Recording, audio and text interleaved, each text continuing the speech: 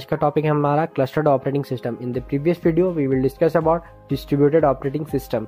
Before I started this video I just want to request you to all, specially जो मेरे videos को first time देख रहे हैं, please share with your friends, please subscribe my channel and please press the bell button for latest update. Now clustered operating system. पिछली videos में हम लोगों ने देखा था मल्टी प्रोसेसर सिस्टम को क्या कहते थे, टाइटली कपल्ड ऑपरेटिंग सिस्टम कहते थे। नाउ क्लस्टर्ड ऑपरेटिंग सिस्टम में हम लोग इसे लूजली कपल्ड ऑपरेटिंग सिस्टम कहते हैं।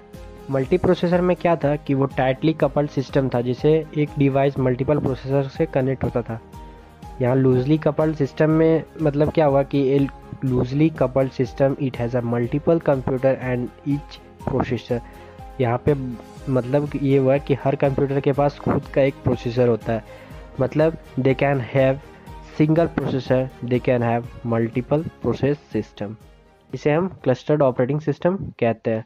नाउ पॉइंट वाइज हम लोग देखते हैं कि क्लस्टर्ड ऑपरेटिंग सिस्टम क्या होता है। फर्स्ट पॉइंट है कि cluster system user multiples CPU to complete a task. यहाँ पे क्या होता है कि किसी भी टास्क को करने के लिए कि CPU मल्टीपल यूजर्स को बहुत सारे यूजर्स क्या होता है कि बहुत सारे CPUs का इसमें यूज़ कर सकते हैं।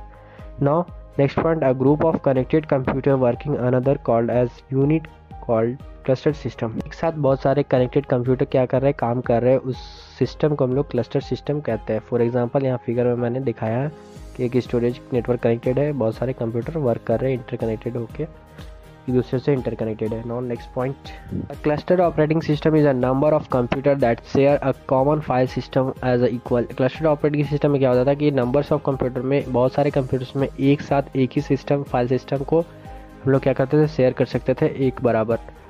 Now next point, a cluster is a widely used term meaning independent computer combined into undefined system through software and networking. इसे भी इंडिपेंडेंट ऑपरेटिंग सिस्टम कह सकते हैं, पर कैसे, जो कि अनडिफाइंड सिस्टम है, through a software and networking और सॉफ्टवेयर के मदद से। Now some advantages and disadvantages. Advantages of clustered operating system, first है it is scalable. Next it you can stop the server in a cluster. Next cluster takes a special place since it is a reliable and easy to configure. Now some disadvantages. Disadvantages of clustered operating system. First, it is not so much cost effective due to its high hardware and design.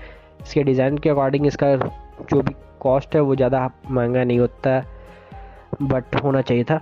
For and the next point is it needs more servers and hardware to establish. इसे hardware को establish करने के लिए बहुत सारे servers का ज़रूरत पड़ता है। Now some examples of clustered operating system: Solaris, MOSIX, Plan 9. Thank you.